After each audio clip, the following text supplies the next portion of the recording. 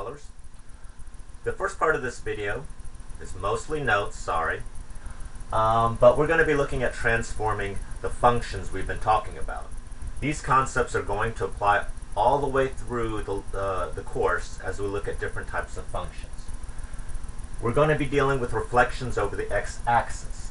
This happens when we put a negative in front of the function. Reflection over the y-axis when we put a negative inside the function. Now, in this first section, we're dealing with transformations. We're actually not going to see this, but we are going to see it later, so I wanted to go ahead and prepare you for that. When we multiply something in front of the function, we've got a vertical stretch or compression. It is a stretch when the number's bigger than 1, and it is a compression when it's smaller than 1.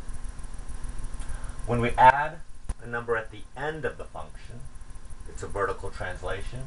When we subtract a number inside the function, it's a horizontal translation. Now that's all confusing, but it makes a little bit more sense when we look at an actual example. So I'm using the parent function, which you studied your vocabulary right, so you know what that is, of f of x equals x squared.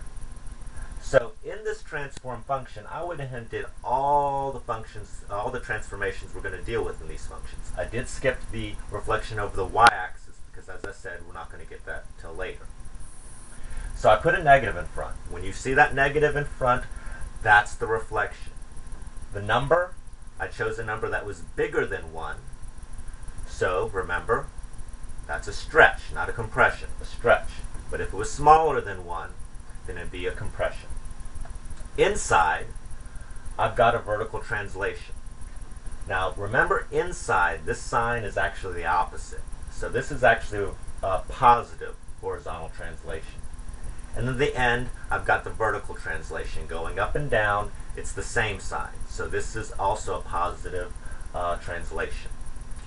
Now what this all looks like, you're going to see in the next part of the video, but first I got to erase my board. Okay, scholars, I've got my board all erased and everything new that we need to use to actually be able to see how these transformations work. These transformations are great because it makes it very easy to figure out what the graph of a function will look like as long as you're familiar with the parent function, the function that gives birth to all of them. So right here I took the parent function of the quadratic equation f of x equals x squared. Just did a real quick evaluation of some x values and put it into the equation.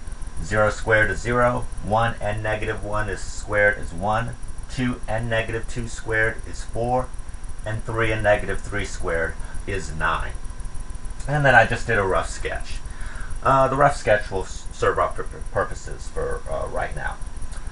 Now, all a transformation does is just take this graph, pick it up, move it around, up, down, left, right, stretch it, compress it, all those things. So, if we actually had a graph that we could pick up and move around, that would help us see what these transformations do.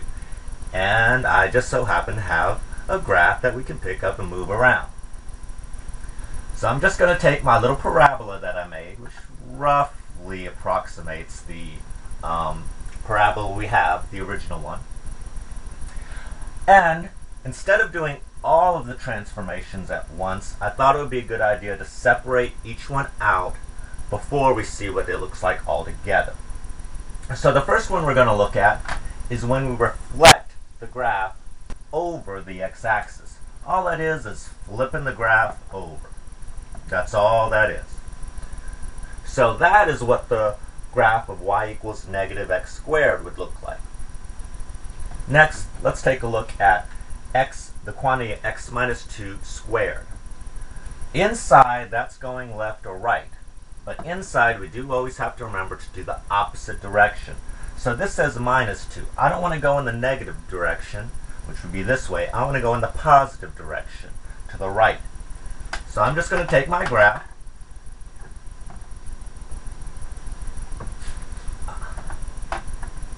Okay. I'm just going to take my graph and move it over 2 spaces. 1, 2. And then that's the graph of y equals the quantity of x minus 2 squared. Now let's look down here, where we've got that number at the end, not inside. So we're adding 1. When it's outside, we are going in the direction that the sign says. So this is positive, we're going in the positive direction up. If it was negative, we would go down the negative direction. So take my parabola and just move it up 1 space. Just 1 space, and that's my graph now for x squared plus 1. Finally, here, y equals 3x squared. Now the number in front, remember, is either going to be a stretch. So it's like we take our parabola, and if we just pull up on it, it's going to get narrower. But if instead, if it's a compression, if the number is smaller than 1, we're going to push down on a parabola and make it wider. So the larger the number, the narrower the parabola. So this, I'm going to do a stretch. I want to make it narrower, so I'm stretching up on it. Now this is just a very rough approximation, but the idea is that you should get it to be narrower. Okay? And that's y equals 3x squared. Now let's combine them all together to get this g of x equals negative 3 times the quantity of x minus 2 squared plus 1. Okay? So I already did my stretch. Okay? So I've taken care of that. Or rather, I should say that. I want to do my reflection, so I'll just flip it over. The minus 2 inside, that's left or right, but as we said, it's opposite signs, so that's positive direction. 1, 2. And then finally, my vertical translation going up or down, I'm going to go up 1 space. And there's my graph. This is particularly helpful when you have multiple choice questions, as you will on your final test. Because if you can know the transformations, you can just look at the graph and know what it should look like. So you should be able to pick out the answer just from that.